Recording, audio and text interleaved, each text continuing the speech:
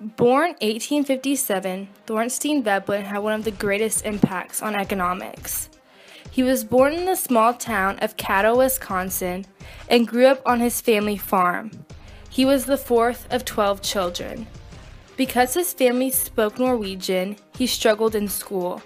However, grades were a big part of his family, so he had to study hard. All his hard work paid off eventually, leading him to graduate from Yale University. In college, Veblen met his first wife, Ellen Rolfe, and they married in 1888. The two then divorced 23 years later due to Ellen's inability to bear children.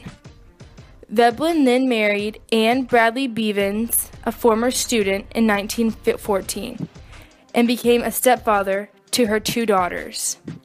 When he graduated, he couldn't find a job, mainly because he wasn't American or Christian. During this time, he read several books on economics. 6 years went by, and he decided to go to Cornell University to further his knowledge in the field of economics. Soon after, he was hired at the brand new Chicago University as a teaching assistant. It was during this time in Chicago that he wrote and published two books, one about his political ideas and the other, The Theory of the Leisure Class.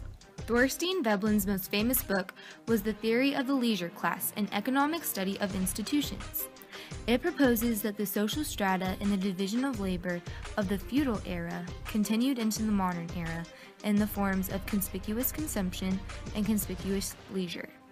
Conspicuous consumption is a term Veblen coined for the application of money and other resources, such as clothes and technology, to display a higher social status.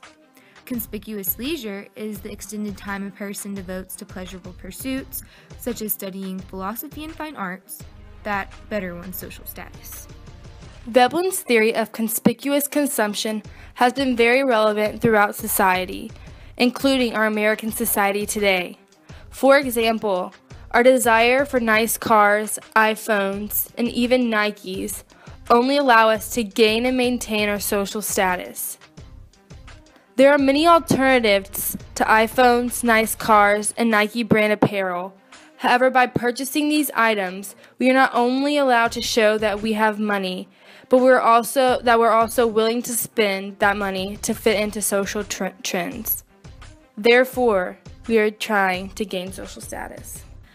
In conclusion, Thorstein Veblen's theory of conspicuous consumption states that people purchase goods and services only to display and show their wealth and social status.